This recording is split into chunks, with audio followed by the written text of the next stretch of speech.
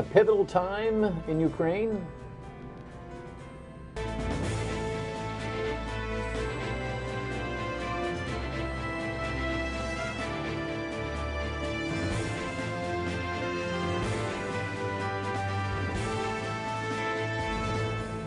The Dan Yorke State of Mind program is brought to you in part by Lookout Rhode Island and Takeo Comfort Solutions. You know, kind of a dumb thing to say at the beginning, a pivotal time in Ukraine, but I'm talking about in the context of what has been the 3-week onslaught from Russia. It seems with President Zelensky's address to Congress and we amping up even further sanctions and military and humanitarian support, that it feels like a time when we're getting closer to continuing to answer a question that seems like we don't want to ask, and that is, you know, how far and how much will our involvement be?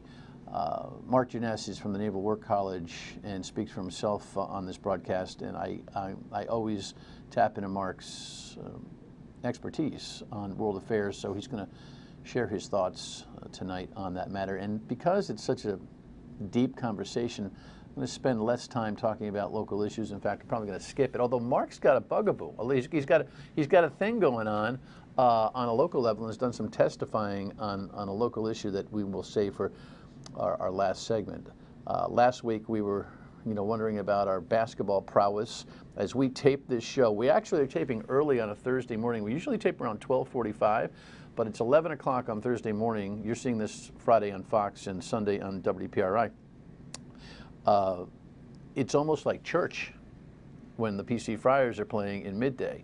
It's like in Europe when the shops shut down and everybody takes a nap. Instead, the shops are shutting down. Everyone's going to watch the game at 12:40. You've already seen the outcome. I'm predicting that they will move along. Bryant didn't fare as well on the Wednesday night effort at Dayton against Wright State, but a terrific season nonetheless. All right, on the more sober issues of the day, this is a package WPRI put together that touches base on the local aspect of this and then asks some interesting questions.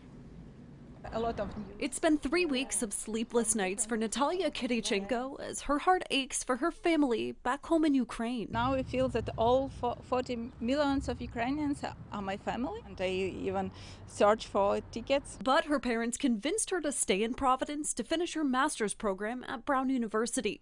Distance aside, Kirichenko tells me she's doing everything she can to help. I am trying to help coordination of humanitarian aid to stop this terror. We need to help Ukrainian army. The Ukrainian resident watched President Volodymyr Zelensky's address to Congress in Providence today. Despite not voting for him, Kirichenko tells me she was moved. We are all proud of him, and we support his proposals. The emotional and powerful address also hitting home with Rhode Island and Massachusetts lawmakers. I think everyone in the caucus, both Republican and Democrat, were really impacted by the president's words. This is truly about freedom versus autocracy, and his closing was one of the most powerful moments in my political career. Congressman David Cicilline and Jim Langevin were in attendance. They both say the U.S. needs to do everything we can to help, but there's a line. We're going to do everything we possibly can, short of putting troops U.S. troops on the ground. No fly zone is a declaration of war, but we should provide whatever help the Ukrainians ask for up to that point.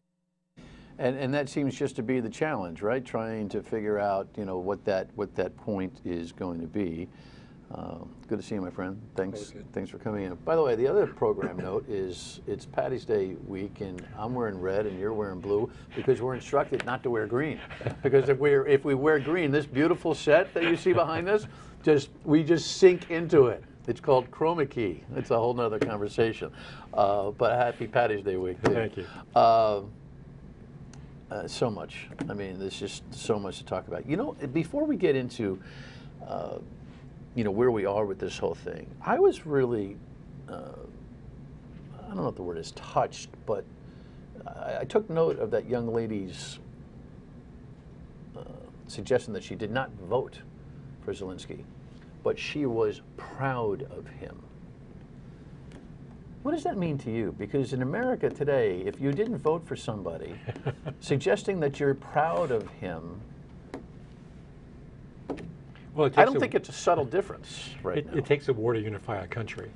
Right. So, we have to look at it in terms of, A, how Zelensky has come through better than I think any leader of the 21st century has for their country, both in terms of demonstrating his bravery, his commitment to the cause, but also his eloquence. So I think even people who voted against him in Ukraine now see him as a true leader of Ukraine. I pray every day he survives. Me too. And I'm trying to figure out how in heaven's name he is surviving and how he's jumping from one place to another. I think to do the videos, to do any feeling about what kind of security he has, just in terms of, is there international support for his security right now on a stealth level to keep him safe? I'm sure there is. But you also have to realize something else. Intel for the Russians to find out where he is when he is a certain place is extraordinarily difficult. And as we've seen for Russian capabilities, they are vastly overrated.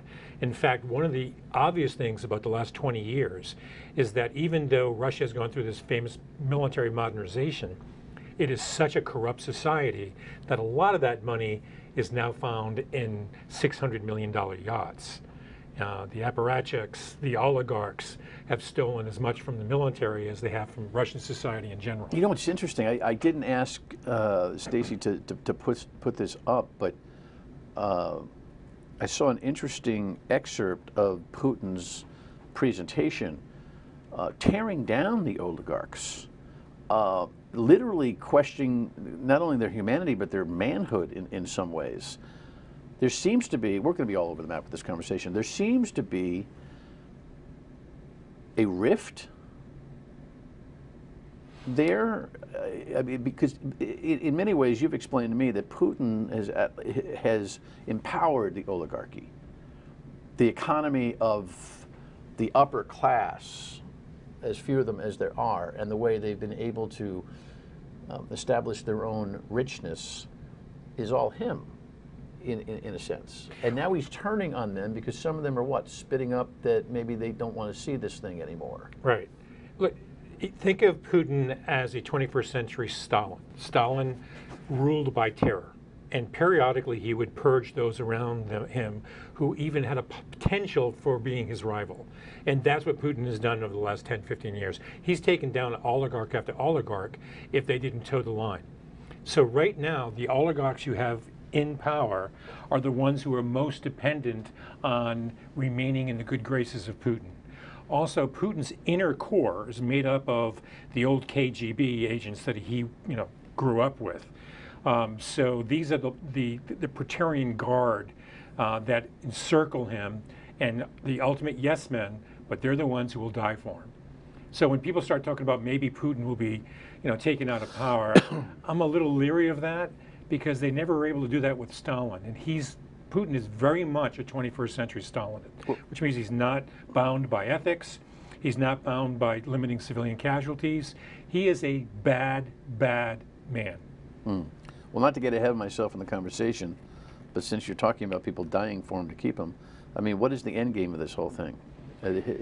Him stepping down, him being taken out? Excuse me. Well, there are a couple of end games, potentially. The best scenario is that we find a way for him to save face. And that could mean a formal treaty between Ukraine and Russia in which Ukraine says it will never join NATO, nor will it join the EU, and that they cede the Donbass region of Ukraine to the Russians and maybe a few other areas. And then that allows for a troop removal. Zelensky has already signaled that he would be willing to negotiate at least on part of these issues. That's the best case scenario. The worst case scenario is that Putin cannot afford to lose. And what you're seeing here is that all of their newest weapons, their precision-guided munitions, are already running out, and they're turning to their old-style unguided missiles, and they're either intentionally or unintentionally just leveling cities. And I assume it's probably intentional. And the only way to win is what they did in Chechnya. That is to go in there and kill and level the cities as much as possible until you compel your enemy to stop fighting. All right, more on this when we come back. Stay with us.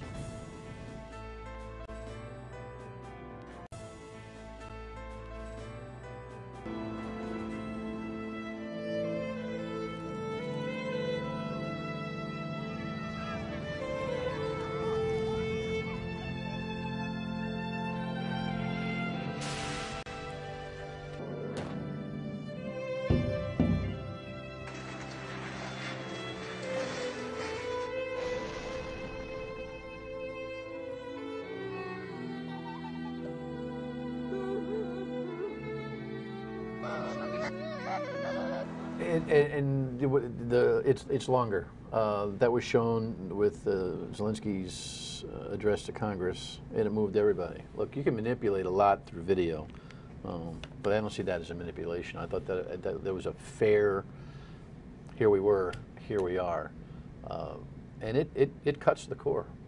Ukrainians are somewhat unknown to us, I think, in general, but there's a lot of commonality in terms of how that place is actually quite beautiful in many ways. Yep. And to see it torn up like this is just brutal. And it's interesting because I think it is the one thing that maintains some level of patience with gas prices amongst American consumers. The president seems to have at least a small majority of Americans who think he's doing okay with this. So let me ask you about that, because one of the things that is puzzling me, not puzzling me, but you heard Congressman Langevin say it, you heard Congressman Cicilline say it in that package we ran in the last segment, and that is, everything but the no-fly zone, everything but, boots on the ground. But my question has been in terms of tactic.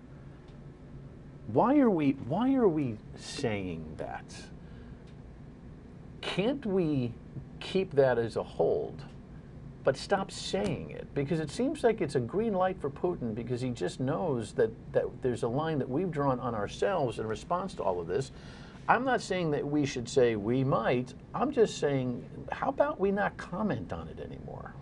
Is the question legitimate? Well, there's a philosophy of strategic ambiguity, and that means that the enemy, you keep the enemy off balance. Thank you for that, because I'm going to borrow that term now. No, well, I didn't make it up. But that's right. Strategic ambiguity. Just leave him wondering if there's even that much chance. Would that impact the way this whole thing is going, or will go? Well, I'd say let's look at the potential stakes. I don't want the enemy to think that there's a potential to go to nuclear war, because that's what World War III is. So I actually think the Biden administration is doing the right thing, because we do not want this to escalate, because escalation goes from tens of thousands of people dying to potentially tens of millions or hundreds of millions of people dying. So I like the fact that he is being straightforward.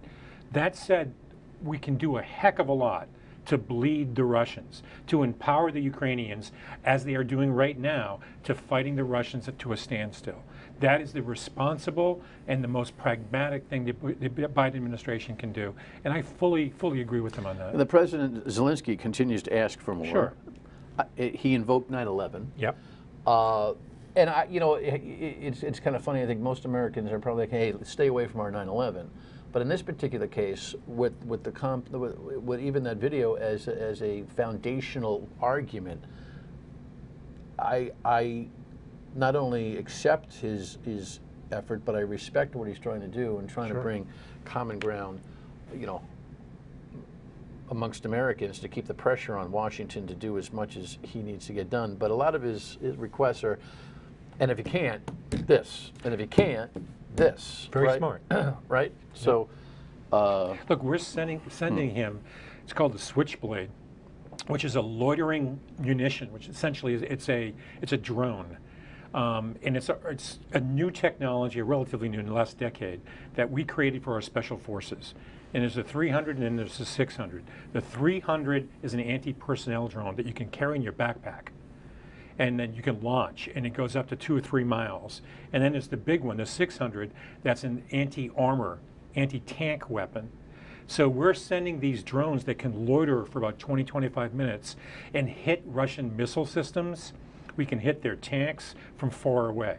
So we're giving them the arms they need to really wreak havoc with the Russians. And the Russians have not done well with their against the Ukrainians relying on older weapons that they have in their arsenal and they bought from Turkey. But you know, who wins this battle? Who wins this battle? And to your previous point, you know, legacy and all of the issues that surround Putin's ego in this matter. Never mind what his manifest destiny is for you know, growing Russia back in terms of geography, space, you know, recovering portions of the Soviet Union, facing off against NATO, all the things that he wants to get done.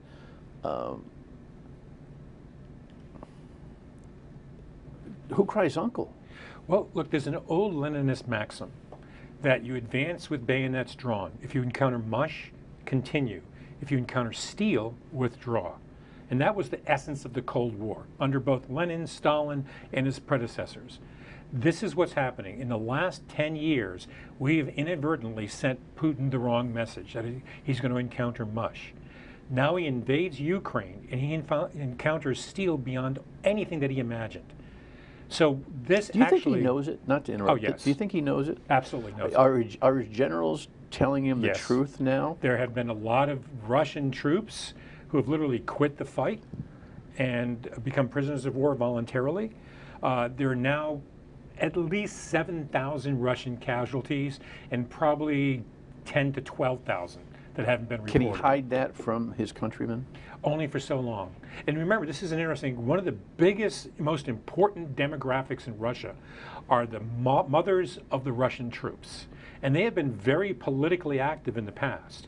So when the body bags keep coming back to Russia, you're going to see more and more of the mothers taking action, and that is incredibly embarrassing for Putin. And you can't arrest the mothers of the soldiers. Can't by law, can't by... No, not by law. By political... But yeah, Yeah. can't do that. Yeah, by law he can do anything he wants. Right. And in fact, I'm told in the Stalinist comparison, in my reading, I'm told that even a citizen's mention of the word war is arrestable. In other words, if somebody says we're at war, rather than what? Special operations or something like that. End game here? Well, okay. Everyone wants to know it. This is what I think is more likely to happen. It's going to turn into an insurgency. And if it turns into an insurgency, it's going to be a relatively long, bloody conflict. So that, to me, seems at this point... What's the difference between that, what's going on now and what's... Less conventional, more guerrilla hit and run. Because eventually, if the Russians keep pounding the cities, they will take the cities. I mean, they'll level them, but they'll take them. And they're already getting close to Odessa. So if they get Odessa on the Black Sea, they can literally turn Ukraine into a landlocked country. And that means... Oh, the insurgency will come from Ukraine, you're saying? Yes, with the, us aiding them through the border. And what happens to the governance of Ukraine? It's going to be horrible, long, and bloody. The only thing that we can hope for is that... But I'm talking about who establishes authority and law. Does Zelensky run? Does he go to leave Kyiv and head to another city to operate? It depends. It depends on how many cities the Russians are able to take. Does he survive it? We would hope. We would hope. Look, the other scenario is that the Ukrainians continue to hold Kyiv and a couple of the other major cities and continue to bleed the Russians. And that will make Putin more likely to negotiate. So the big question is, what does Putin do? Does he be pragmatic and negotiate and tries to save face? Or does he say, I've bled too much, I'm going to take the country? Those are the two questions that no one can answer. We'll leave it there. Local issue of my guest's concern when we come back.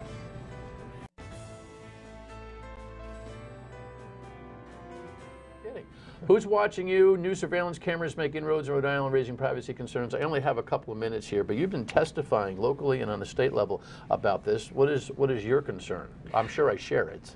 Well, my concern is that, look, I've spent a lot of time in China where there are cameras everywhere. And you literally, if you jaywalk, your picture will come up in downtown Beijing.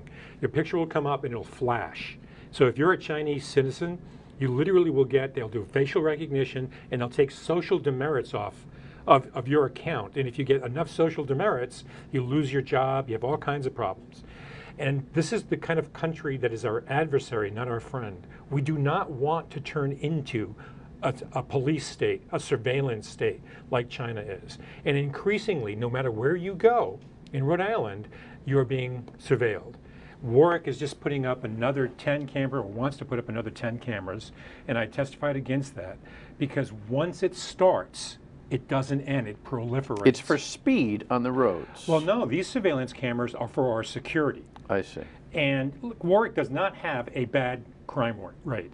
And yet what happens here, and this is a private company called Flock, and they are working with several cities around the city, the state, to get contracts to put up these cameras and then to run the cameras. So this is a money-making proposition on their part. I have no problem with them wanting to make money. I have a problem with us sacrificing our Fourth Amendment rights to allow cops a marginal increase in protection and security at the expense of our right to be left alone. And the idea that government is going to be surveilling us, look, when you're on your internet, private companies surveil you. When you're on the highway, the government surveils you. When is it going to end? When I was in China originally, they had only a few cameras in the city. Now they have 200 million cameras all over China. Is that what the United States is going to end up looking like? Is that what we want to do? The whole point of the founding of this nation was to protect our civil liberties from a tyrannical government. Now we are literally empowering our local and state governments to become tyrants. When is it going to end?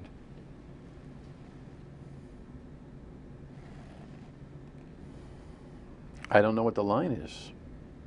We have and to I stop think it we're now. semi-unconscious to it. Yes, and that's one of the reasons I went to the Warwick City Council meeting, because they were voting on it without ever really thinking about the long-term political consequences. Safety, security, check. Exactly. Safety, security, and check. The company Flock is using fear to market their cameras. All right. More on this in the near future with my guest, at least on the radio. Professor, thank you for your international and local perspective. By the way, he's a China expert, so he knows of what he speaks. Final word when we come back.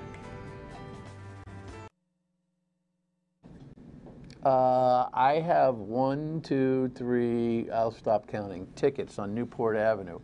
My average speed, 30.5 miles per hour. I think I figured it out. All right, so in addition to security, this speed trap stuff, it's all part of the same conversation. Anyway, God bless Ukraine. Stay on it. We'll talk to you all week long on WPRO and back here next week. Bye.